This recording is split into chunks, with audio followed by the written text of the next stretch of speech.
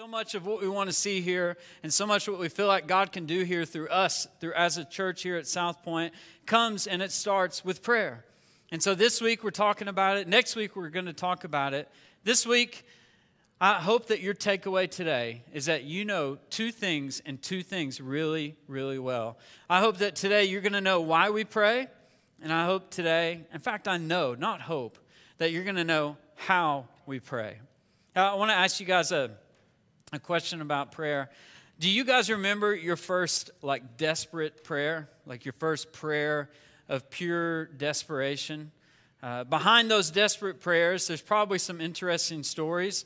Again, I want to say some of them, but I just could see my wife sitting in the front here, even though she's not there, shaking her head saying, don't do that. So I'm going to tell you one of mine.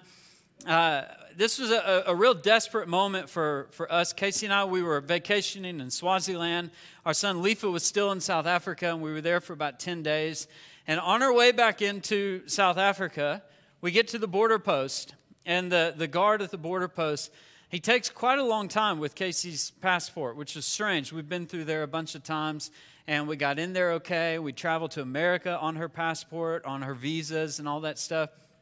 And when he comes back after a long time and he says, okay, I've got two options for you because your wife's visa is fraudulent. And I'm like, there's no way that this thing is fraudulent. Little did I know this would begin a 7-year battle between us and Home Affairs because we were given this visa that was legitimate, I promise. It turned into a fraudulent visa. And so they told us, they said, we can either keep this and send it to Pretoria, and at some point in the future, maybe, Pretoria will call you and get you from Swaziland to South Africa. And I was like,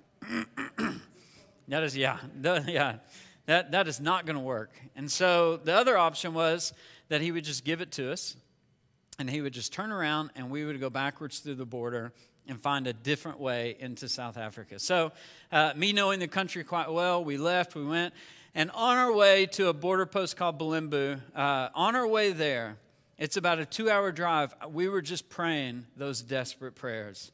It was one of those like, God, if you will just do this, you have to do this. God, if you'll come through, if you'll do this, if you love me, you'll come through. Or as some of us have prayed, Lord, if you do this, I'll come to church every Sunday. All right? If you do this, Father, I'll quit drinking. I'll just straight and clean, straight and narrow, Lord. If you show up and you do this, then I'll just promise, I'll give you my life forever. And we were praying those desperate prayers. And when we got to the border, I get in trouble. I don't finish my stories all the time. I just sort of move on and don't give you the conclusion. And people, want to know, like, hey, I didn't listen to anything in your sermon because I wanted to know how this ended. And so just to let you know, we get to this border post. It was amazing the way God worked. I mean, we'd been that burning stomach, sick to the stomach kind of prayer.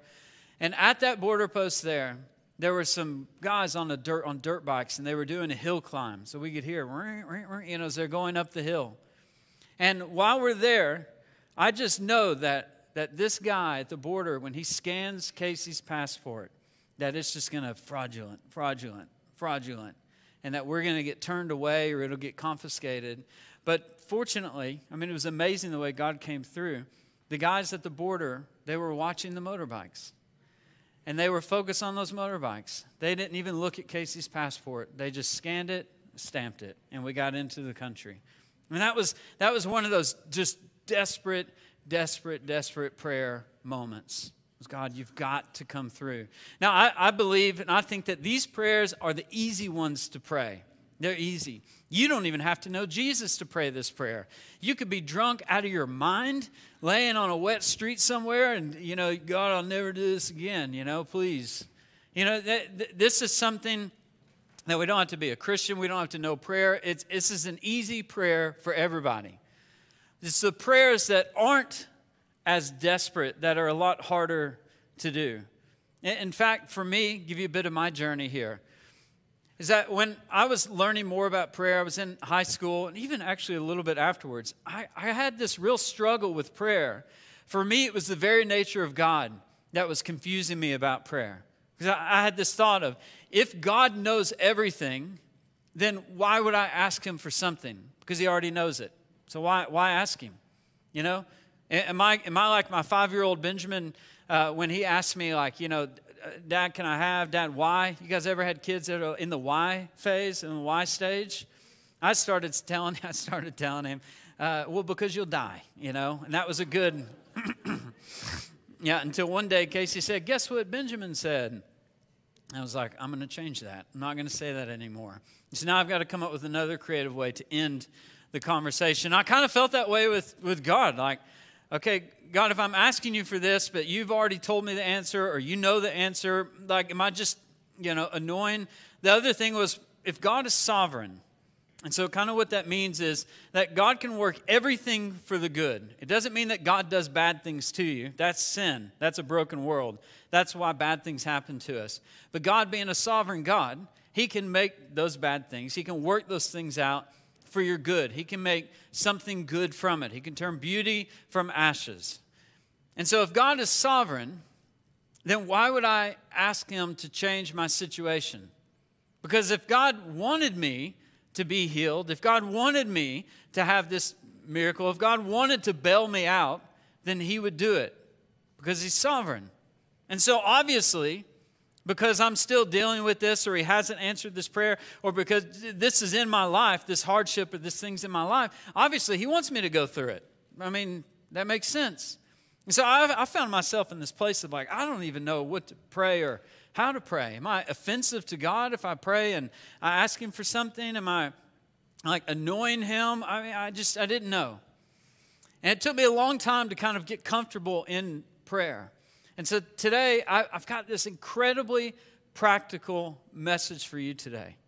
And today, no matter where you stand with prayer, whether you know it, you don't know it, you're going to walk away and you're going to know why we pray. You're also going to walk away and know how to pray. And that's why God put it on my heart to print out my notes for you and just put it in your hands so that when you go home, it doesn't just end here. You can say, I know a model. I know a method of how to pray. So I'm going to go through these. I've got a ton of points. And again, this is extremely practical. So we're going to move through it kind of quick. But here's the first reason as to why we pray. First of three. We pray to acknowledge God and then to allow Him in our lives. God is a God that loves to be chosen. That is acknowledgement. We're choosing to acknowledge God. I'll give you an example in my life. Because I'm a dad, I've got these 3 kids. One of my favorite times of the day is at night when Wyatt, our little 2-year-old gremlin, as he's now being named, this week he picked up his water bottle and threw it at the TV and broke the TV. Why? Why? How's that even in a human to do that? How is that even there, I get a picture from Casey, so half a TV works, which is made, yeah. So the Olympics are super fun, So we can only see like half of what's going on. But this kid just broke it there. But so that's why he's a gremlin. So when he gets out of the bath at night, he's all like hyped up, like when you bathe, when you give your dog a bath, like a border collie a bath. He gets out, he runs around the yard, rolls in the dirt and all that stuff. Wyatt is the exact same way, but my favorite sound, probably top 2, maybe top 3 in my whole life, is when he gets out of that bath and I hear him running through our house going, "Daddy, Daddy, Daddy, Daddy." And what he loves to do is he runs out and he screams my name, "Daddy, Daddy, Daddy." And he runs into my arms so that I can pick him up and throw him up in the air and spin him around in circles. And then I set him back down. And then the next thing he does is he gets over against the wall. And he puts one foot out. I guess they taught him this in school. Puts one foot out and he looks at me and he goes, "On your mark." So the rest of that is on your mark, get set, go, like he's gonna race. But he runs, and the problem with a 2-year-old running is he doesn't look forward, he looks backwards. So he's looking at me while he's running, so I try and stay ahead of him. But that acknowledgement from my son, "Daddy, Daddy, Daddy," I mean, that's the heart of Christ. That's the heart of God. God's saying, "Can you just acknowledge me, please?" And then He wants us to allow Him into our lives. It's not just acknowledging "Daddy, Daddy, Daddy." It's allowing. It's saying, "Okay, come here. Let me give you a hug. Let me just let me allow you in your presence. Again, I'll use my 2-year-old as an example. Sometimes I get offended because he doesn't want a hug. You know, when he wants to throw a fit, terrible twos. All right, we have a child that breaks TVs, and he is a terror at times. And sometimes I'll be riding on that daddy, daddy, daddy high, but he's beyond that. He's past that. And so I'll say, come, give me a hug. You know, let daddy give you a hug. And he shakes his head. He goes, no, no. And that I'm like, am I offended by my 2-year-old? I have to check my own heart there. But we acknowledge God, and then we allow him into our lives. So that allowance of God into our lives happens through prayer. So here's a great quote for you. Prayer is the language of weakness. Weakness is a good thing. Prayer is the language of weakness, which is the acknowledgement of needing God. So another quote that I really love is, a day without prayer is a boast against God. See, we don't pray about our finances because we don't know or we don't need God in our finances. We don't pray about our marriage because we don't need God in our marriage. We don't pray about the state of our heart or the state of our jobs or work, whatever it is. We don't pray about it because we don't need God in it. To acknowledge and to allow God in it is to say, God, I do need you here. Now, I think that even for me, I made a list this week of all the areas that I don't pray about. And on the areas that I don't pray about was like, finances and marriage. I mean, those are all on my list as well. And I thought like, oh man, I do need you in this, God. I do want you to be a part of this. This is what's called a healthy conviction. And I hope you receive it this way. I am not condemning you if you don't pray about something in your life. It doesn't push you away or separate you. That's condemnation. That's not of God. And this conviction drew me tenderly to God. And I sat down and I made my list again. And I said, Lord, I pray for my finances. I acknowledge you and I allow you to come into our finances. I just went down the list. It took me like 5 minutes, but it was great. That's why we pray. Jesus is not a God. God is not a God that invades our life. He shows up, but he doesn't invade. He wants to be acknowledged and then invited in. Revelations 3:20. So many of us know this verse, but behold, I stand at the door and knock. It doesn't say kick. It doesn't say break down. It doesn't say light on fire. It doesn't say, taking a megaphone. It doesn't say calling you or WhatsApping you 100 times. He knocks. I stand at the door and I knock. If anyone hears my voice and opens the door, I will come into him, dine with him, and he with me. See, Christ is saying, I'm going to knock, and if you let me in, I will walk into an intimate relationship with you. I'll share a meal with you. I'll dine with you, and you with me. It's like that's a promise of intimacy with our Creator. So that's the first reason why we pray. And there's a lot of other reasons, but I'm just going to give you 3 today. The second one is we build a prioritized personal relationship with God. God wants a personal relationship with you. So you can't know somebody that you don't talk to. Part of our issue with prayer and our issue with God is that we don't know God. We don't know the nature of God. So we're forming an opinion and a judgment on a God that we don't really know. So when we get upset with God or we get offended by God or we get upset or offended that he's not come through, he's not answered a prayer in our life, or if we just don't understand him, and therefore because we don't understand him, we don't like him, or if we see other Christ followers and we don't understand them, and because we don't understand them, we decide, well, I don't like God, I don't want this God thing. You probably don't know God. And a good way to actually know God is to talk to him. God just wants you to chat. God wants me time with you. He wants me time with Chris, where he just says, hey, every morning, Chris, just show up. Just show up. Turn the phone off, turn this off. Just get in front of me. Just show up. And sometimes that's me journaling. Sometimes that's me, reading the Word. Sometimes that's me just putting my forehead on the Bible because I'm tired, hoping that the wisdom absorbs through the pages and into my brain.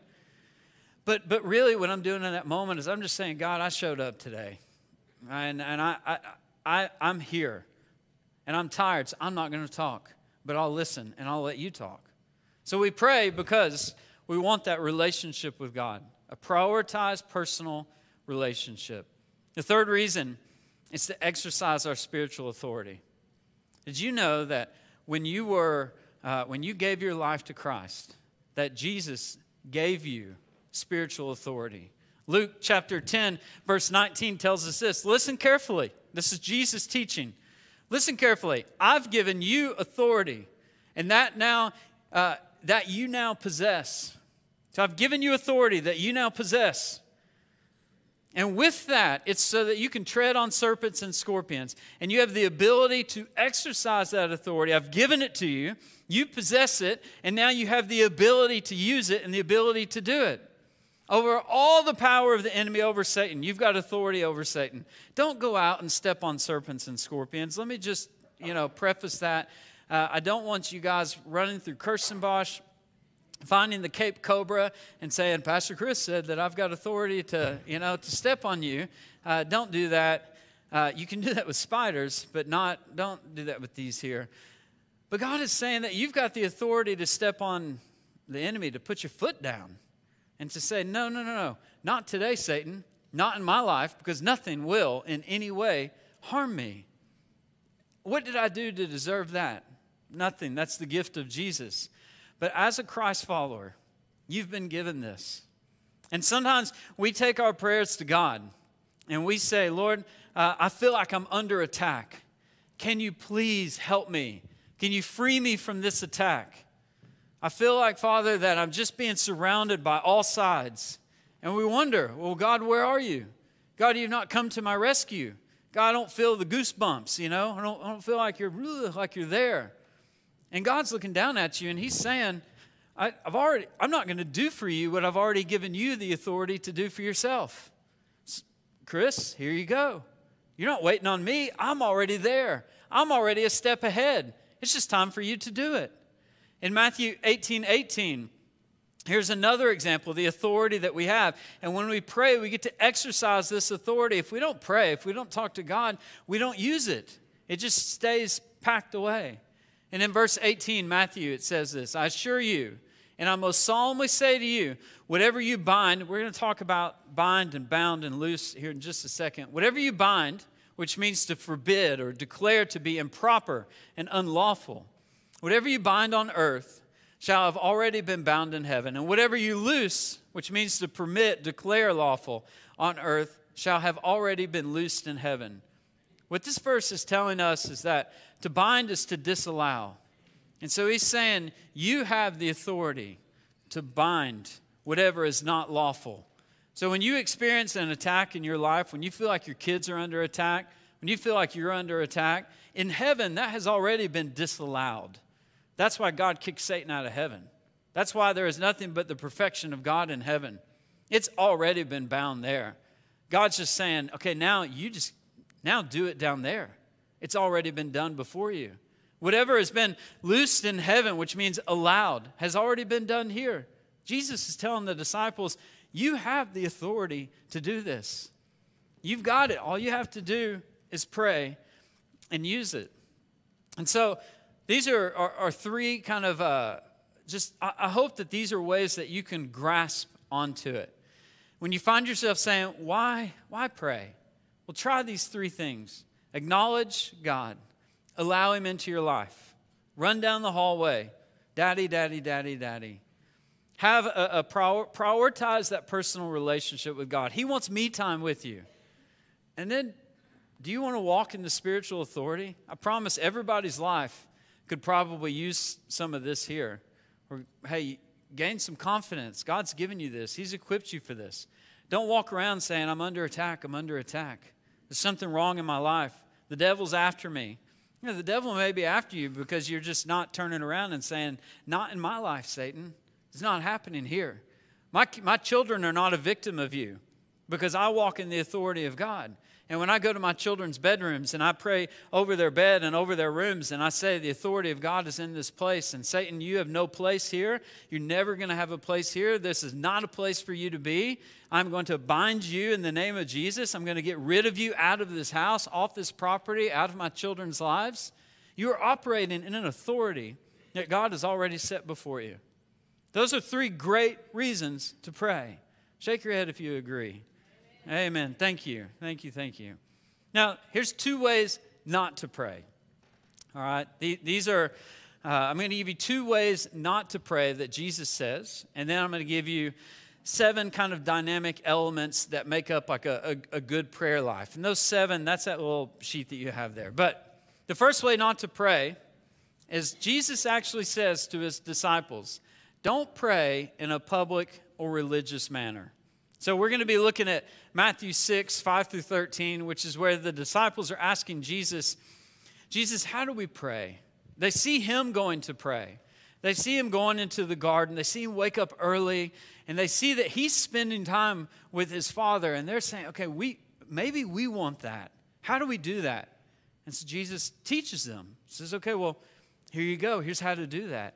But before he tells them how, he tells them how not to, which I think is pretty interesting. He says in verse 5 here, he says, when you pray, you should not be like the hypocrites, for they love to pray, standing in the synagogues and on the corners of the streets, that they may be seen by men. Assuredly, I say to you, they already have their reward. See, this is a state of the heart. This isn't about corporate prayer here in church. There's nothing wrong with praying out loud. But Jesus is identifying there is a condition of the heart. When you are putting yourself out on display, when it's your words and your look and your appearance, you want people to see how holy you are and how wonderful you are. And if that's what you're doing, then Jesus is saying your pride is your own reward, which means that you're going to fall by your pride. You already have the reward, the fruit of what you're doing. And the fruit is not from me. The fruit is not from me, God. The fruit is from yourself, from your own pride. And instead, Jesus gives kind of the correction to this. And he says, but you, when you pray, go into your room. And when you've shut the door, so you're taking away the way that now the world can't see you. Your friends can't see you. Your influence isn't available. This is you saying, I just want to prioritize this personal relationship with you, God. So I'm shutting the door. And you go into your quiet place. And you pray to your Father who is in the secret place. And your Father who sees in secret will reward you openly. Secret prayers or prayers in secret bring open rewards, open blessings. See, if you want blessings and you want rewards in your life, and I'm not talking about a prosperity gospel here. I'm talking about evidence of being in a relationship with your Creator. If you want that in your life, spend some time with Him intimately. If you put all your faith or if your identity is to stand in the synagogues, which is where everybody in town came to, or the temple, and just to pray and pray and pray so that you get noticed or you get looked at, I mean, there's no reward in that. So this isn't saying that you should not pray in public. But this is saying that if you want the reward of a relationship with God, then you go to your secret place with Him. And the second way, that Jesus says don't pray this way is He says don't babble and use non-relational words. So let me tell you what this is not. Do you guys know, I don't know, if you're in a community group or a small group, you guys have those people in your group that pray for like 9 minutes. They pray for a really long time, you know. That's not what we're talking about here. And it's always those people that they want to stand, but they're going to pray for 9 minutes and they want to hold hands. I'm like, I'm not holding your hand for 9 minutes. I know that you're a long prayer. I'm sitting down and I'm just settling in for the long ride here. I'm going to just sit and get comfortable. That's not what this is. That's not a babbling person or a non-relational person. I know a lot of people that pray for a long time. They've got a lot to say to God, and they worship God through prayer, and that's not what this is. So if you feel like, oh man, am I doing something wrong because I could just talk to God for a long time, that's not what this is about. Instead, what this is about, Jesus explains it in the next verse, in verse 7. And he says, and when you pray, do not use vain repetitions. And again, I want to clarify this. I've told you before that if you only have the energy to say the name of Jesus, that's not what this is talking about. If you don't have the words, you can say the name of Jesus over and over and over again. Like Jesus, just Jesus, just speaking his authority into your life. But that's between you and God. That's in your secret place. That's not out in public. Jesus says, don't use these vain repetitions. And he reveals what this means. Because for they think that they will be heard for their many words. Does God hear you because of how many words you use? Or does God hear you because he knows your heart? Because you have an authentic relationship with him. He knows you because he has a prioritized personal relationship with you. You've acknowledged him. You've allowed him into your life. You've invited him in. You've told him through your weakness that, God, I need you. And the opposite of that is a person that thinks, if I use fancy words over and over and over and over again, then God will hear me. Therefore, do not be like them, for your Father knows the things that you have need of before you ask. So God is saying that I know your heart. There's no hiding the state of your heart. And so those are the two things that Jesus says. Those came from Jesus' mouth, directly from him. That's not my interpretation. That's directly from Christ. Don't let this be the way you pray. Don't shape your prayer life off of this. Now, we're going to talk about the Lord's Prayer. We all know the Lord's Prayer. I say that, but many of us do. Our Father who art in heaven, hallowed be thy name. We're going to read that here in just a second. But did you know that in those 7 verses, or actually 6 verses, and one of them is split, or 5 or 6, there is actually a system for how to pray. You know, when the disciples said, how do we do this? Jesus taught them how, and he starts that out by saying in verse 9, he says, in this manner, therefore pray. See, what Jesus is saying, he's not saying memorize these words and pray them over and over and over again. He's saying in this manner. So that leads us to think, okay, is there a system here? Is there a pattern here? Is there a guiding kind of nature to this? Now, I think that Christ is laying out a framework for us. And so this is how we're going to talk about these 7. We're going to go through them quickly because they're not very complicated. And these 7 things that we go through, you're going to walk away today and you're going to be able to apply all 7 of these to your life. I've been doing it for the last 2 weeks. It works. It works. It works for me. If it works for me, it'll probably work for you. But it works. So let's look at the Lord's Prayer in its whole, just so you get a context here. So Jesus says, in this manner, therefore pray. Our Father who art in heaven, hallowed be your name. Your kingdom come, your will be done on earth as it is in heaven. Give us this day our daily bread, and forgive us our debts as we forgive our debtors. And do not lead us into temptation, but deliver us from the evil one. For yours is the kingdom and the power and the glory forever. Amen. Isn't it neat that buried in what we've memorized, what we've grown up quoting, that buried in this is a loving, amazing template for us to apply to our lives. And the great thing is you can apply it in 2 minutes or you can apply it in 2 hours. It depends on how much time you have that day. And so here's your 7 dynamic elements to prayer that we pull from this scripture here. Number 1, it's with thanksgiving, praise, and worship. So what this means is you start your prayer with thanksgiving, you start it with praise, and you start it with worship. See, you look at how not to pray, which means you're checking your heart.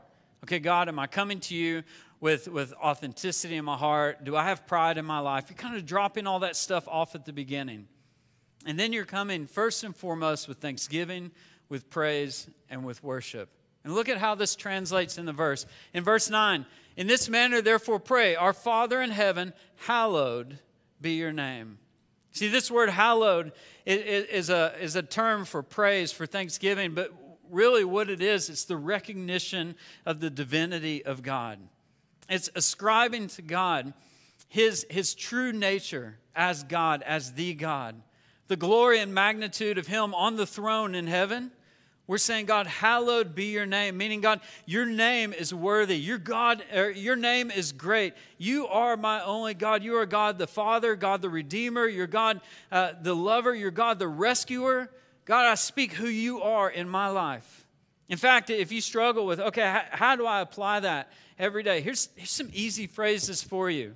It says, or I've got this written for you. Father, I will not use your name in a bad way. Because we're saying, hallowed be your name. Glory be your name. Honor to your name. I recognize the divinity of your name. Hallowed be your name. If I use it in a bad way, please correct that in me. And then to put it even simpler to you, if there are bugs on the windshield of my heart, wash them off so that I can see who you really are.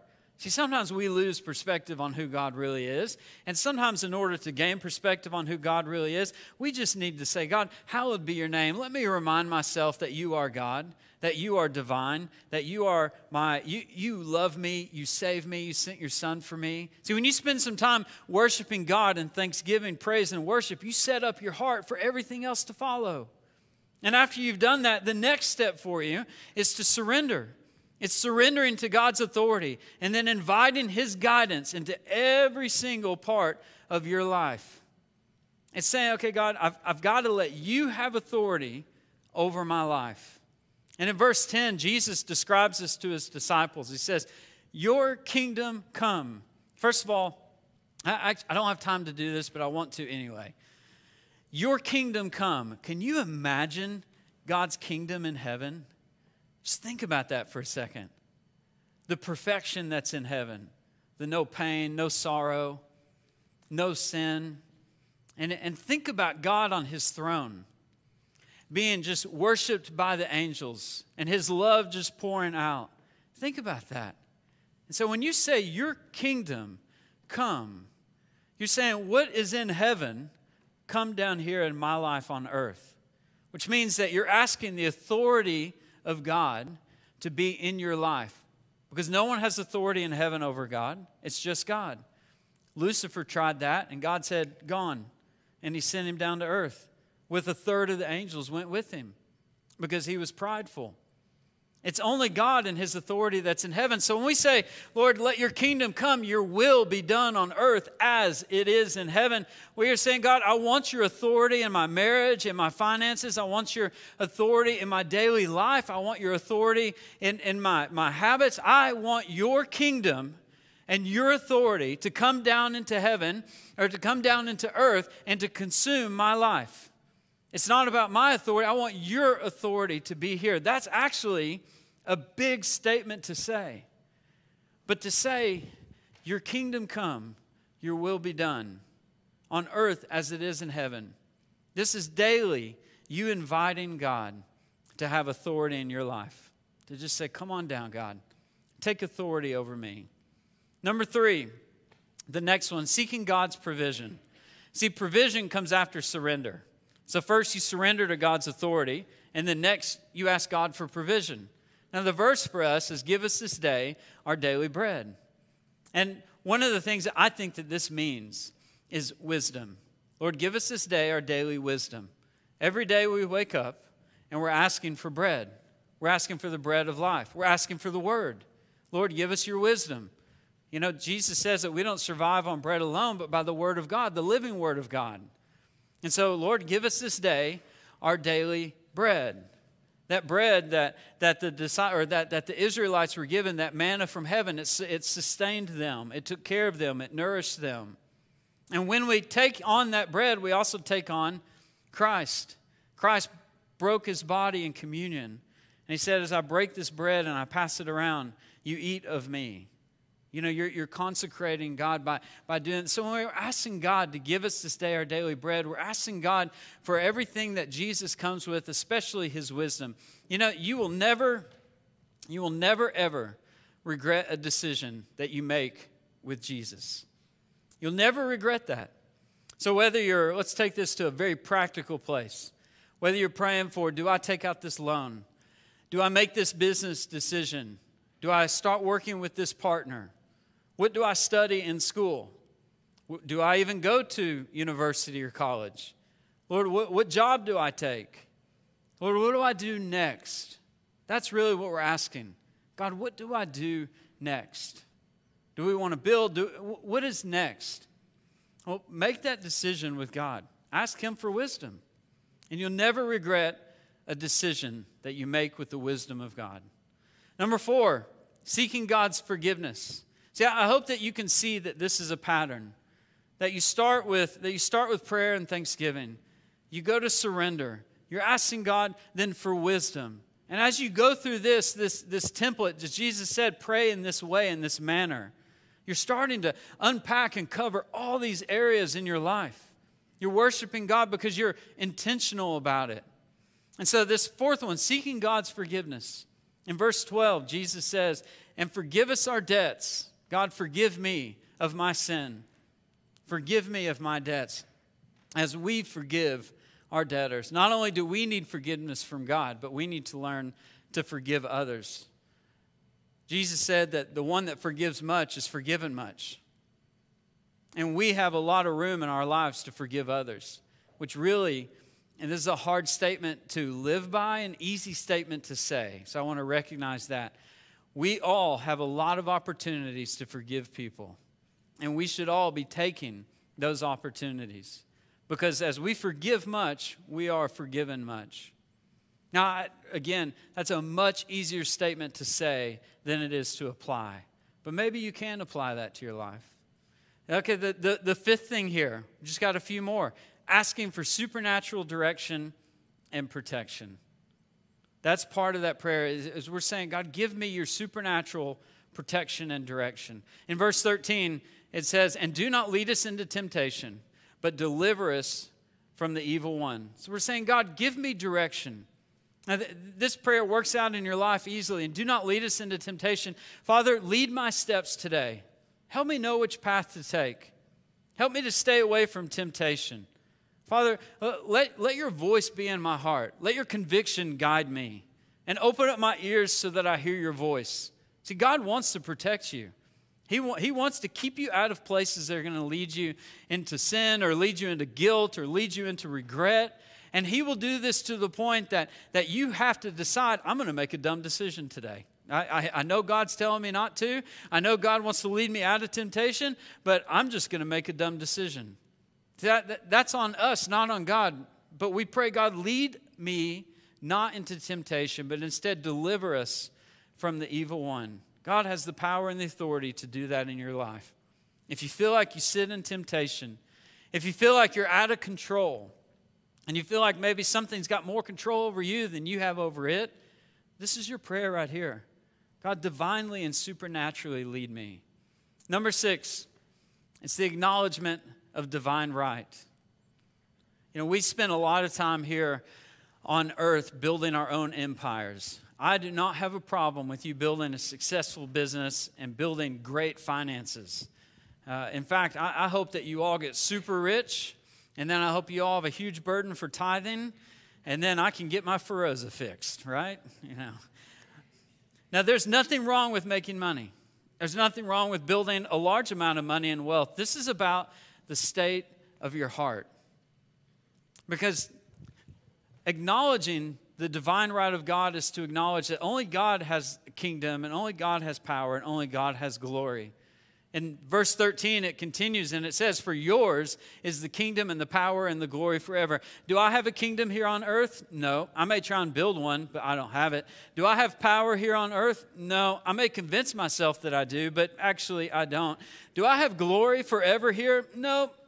When I'm gone, a bunch of people are going to forget that I was even here. It's only God has kingdom and power and glory, and we're recognizing that divinely, that it's Him and only Him. And then the last one, it's probably my favorite one. It's a declaration of faith. And you'll see on that handout, or if you don't have it, as you hear me now, verse 13 ends with one word, amen. And amen means yes, let it be so. And it is a declaration. See, amen is not just signing off, where you throw a Hail Mary prayer up into the sky and then you say, amen, signing off. Now I'm moving on with the rest of my day. Amen is instead a declaration of faith. It's saying, because I can put my faith in you, or I'm choosing to put faith in you, I'm declaring, yes, let it be so. If you've been around a long time, maybe you notice that I end every prayer with, in your name, Jesus, amen. Because I'm declaring in faith what I just prayed for is possible. And that if God wants to, He'll make it so, and He'll make it happen. It's not up to me to judge whether it's worthy of happening or being made so. It's up to me to just declare it. Amen. Guys, we have things in our lives that we need to start we need to start saying amen over. We need to declare in faith. You've got some bold prayers that you need to pray, and then you need to finish it out with amen. So I want to give us an opportunity here for a ministry moment before we go into worship. And today, like I said, is a very practical message, very practical. And it's for whether you've been praying for your whole life or whether you have no idea how to pray. This can apply to you. And part of this is the idea that we transfer our trust from ourselves and we put our trust in God. Now, if you're new to Jesus or you're not a Christ follower, when you give your life to Christ, we're asking that you transfer your trust from you transfer it into God. You're saying, God, I give you my life. I trust you for my salvation. If you've been a Christ follower, you currently are, you've been for a long time, even if you've got an amazing relationship with Jesus, what I'm asking you to do is every day to say, God, is there something in me that I need to trust you for? And transfer that trust out of me, my kingdom, my power, my glory that I think I'm building, and instead put it in you. So we're going to all bow our heads, close our eyes. I'm just going to lead us in a quick prayer. And our band's going to lead us in just an amazing, amazing worship set. So Heavenly Father, I pray right now in this ministry moment that you would draw everybody to you that needs to come to you. Father, we open up our front. We open up the sides of our stage that people can come forward if they need ministry for anything at all. I pray that you remove every distraction, physical, mental, spiritual, and emotional, and call people to you. I pray, Father, I speak your authority over the communion table in the back, over the candles and over the communion, that, Father, you just lay your spirit on that place, and when people come there to take communion, to light a candle in remembrance or in significance of a prayer with you, I pray, Father, that your authority is there, that people's hearts and minds and eyes are opened, and that people just get ministered by you. And Father, in this worship moment, I pray, Lord, that everybody that needs you is called to you without distraction. In Jesus' name we pray. Amen.